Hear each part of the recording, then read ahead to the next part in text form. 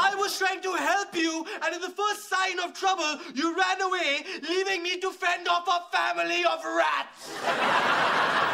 You're a completely selfish human being and a physical and a moral coward.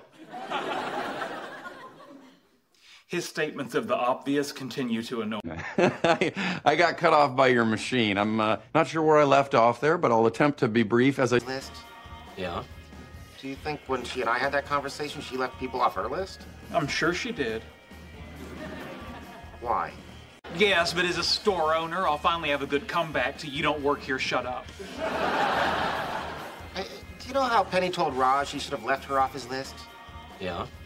Do you think when she and I had that conversation, she left people off her list? In English phrasal verbs we will learn the verb, leave off. It means 1. To accidentally or intentionally not include a person or thing on a list. Examples: Sonia was left off the email chain because the matter didn't concern her.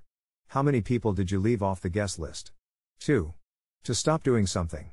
Examples: where did the professor leave off in his lecture last class? I started cleaning the house where my roommate left off.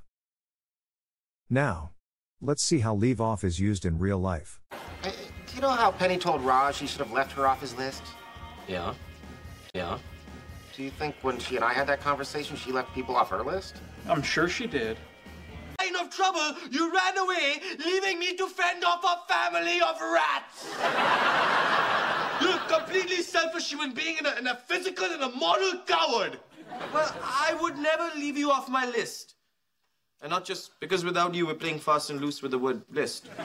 Your machine. I'm not sure where I left. Take the test at accent101.com to find out si sabes inglés o hablas inglés.